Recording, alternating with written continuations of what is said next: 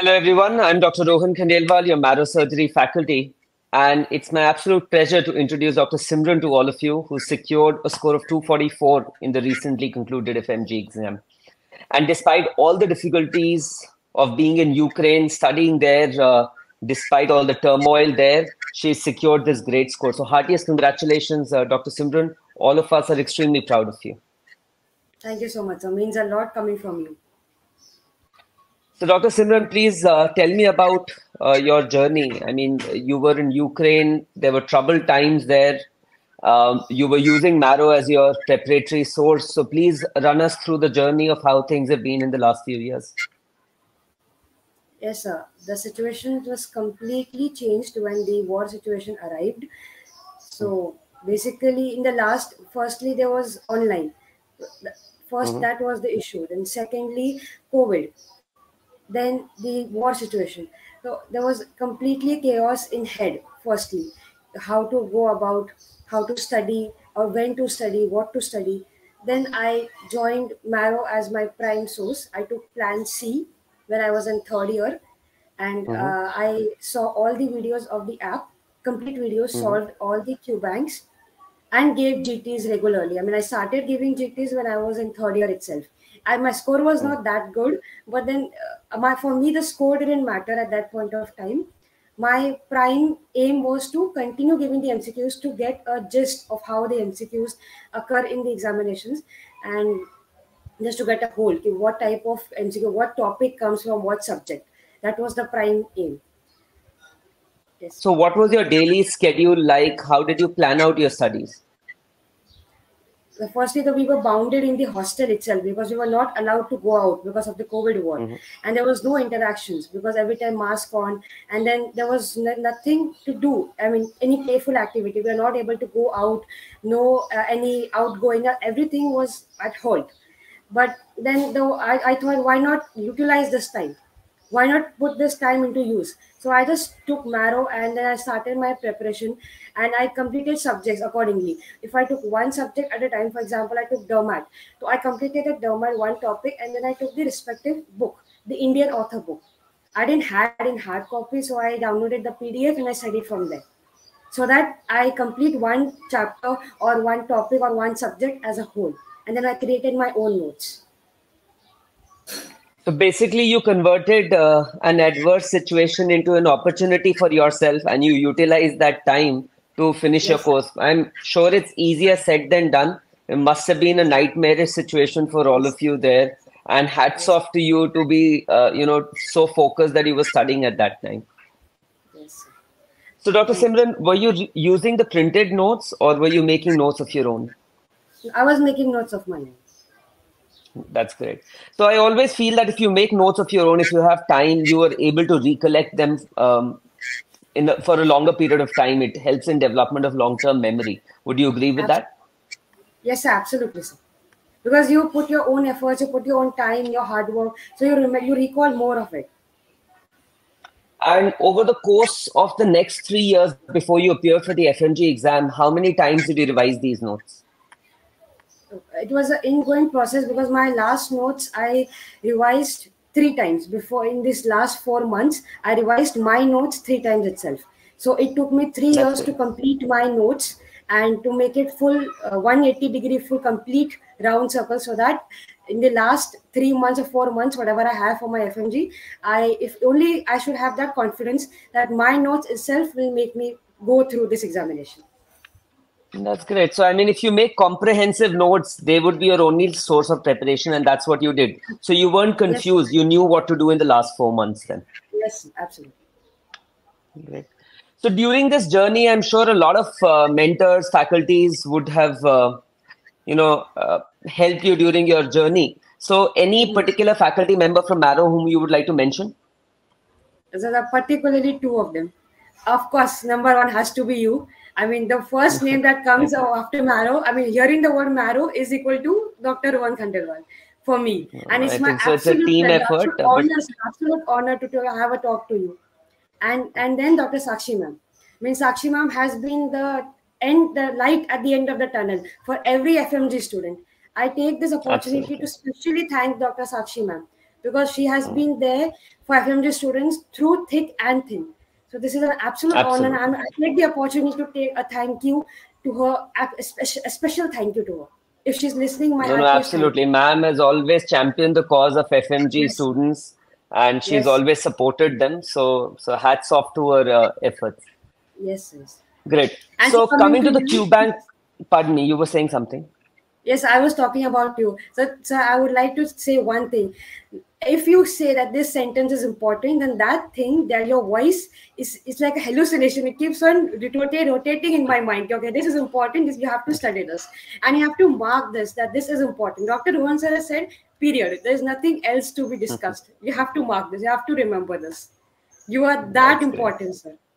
Thank you very much. Great. Coming to the QBank now. Now, usually what we've seen is that FMG students in their university also, they ask MCQ exams. So like you said, you were using the QBank simultaneously. Was this the NEET PG QBank or the FMG QBank? NEET PG QBank. Yeah. So I think so that has been a major difference. And yesterday I was interacting with another student who got 244. And I was telling him the same thing, that over the last 6-7 years, what I've seen is that the level of preparation of FMG has gone up. And even though the exam has become difficult, but the scores have skyrocketed, right? 9-10 years back, 11 years back, we used to see 170, 180 being the highest score.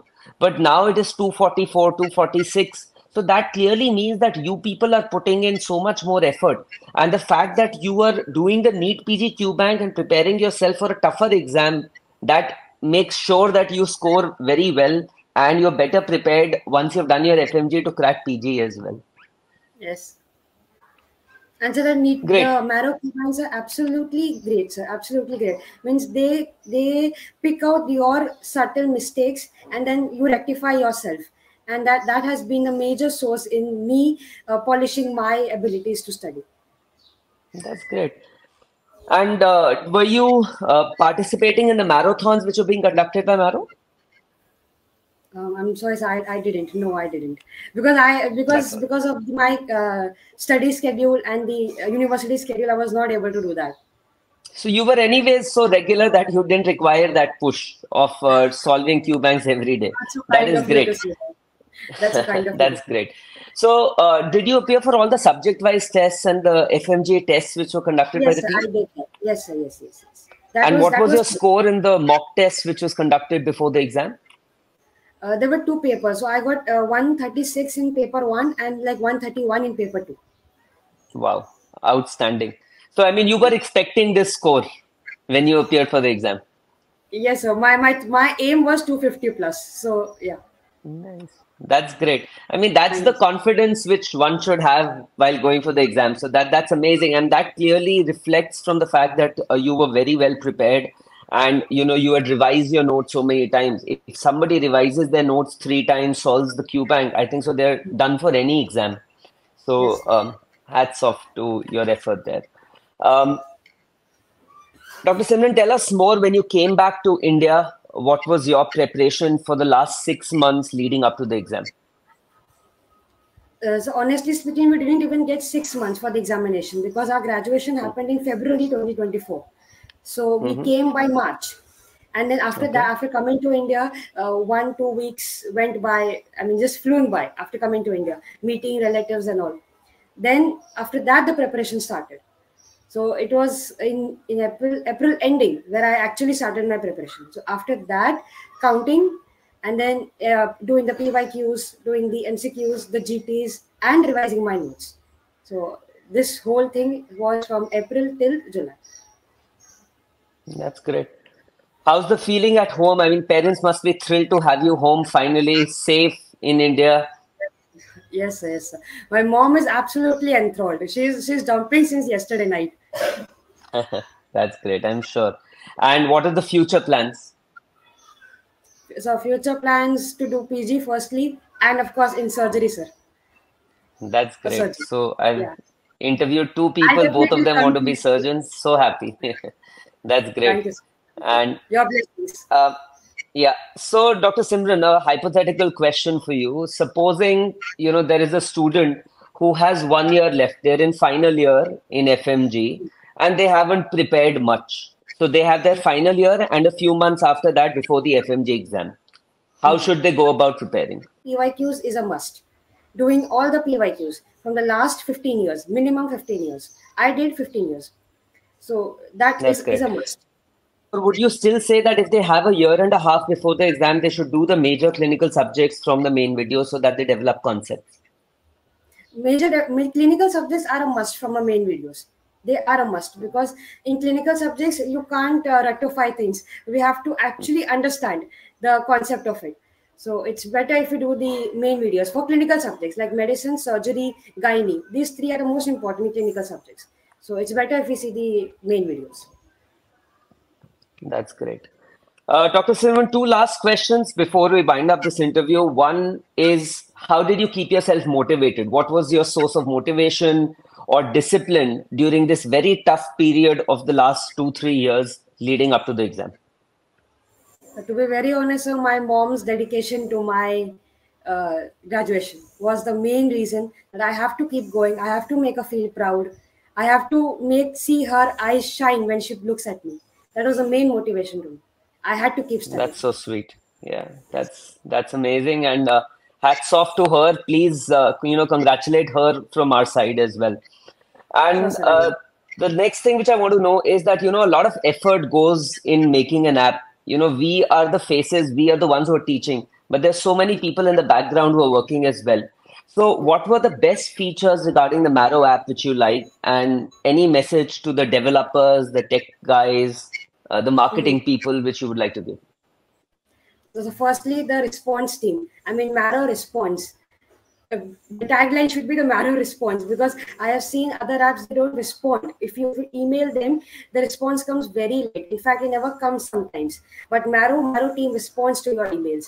And if there is any issue with the app working or if there's any glitch in the app, the Marrow team guides us to what should be done to circumvent that glitch. That is a hats off to that team. And also, if you report any doubt in the answer, that response is also there. So that is one thing which has to be said, has to be mentioned. That's great. I'm sure the team would be thrilled to listen to that. And it was a pleasure talking to you. Any parting comments from your side before we end this interview? It is an absolute honor to talk to you, sir. Absolute honor. Likewise. I wish to meet you Likewise. one day. I'll come to Delhi specifically just to meet you, sir. 100%. And once you become a surgeon, I'll definitely assist you in a case. Oh, thank you so much, sir, for saying that. Thank you so much, sir. Pleasure talking to you, Dr. Simran. All the very best for the future. Thank you so much, sir.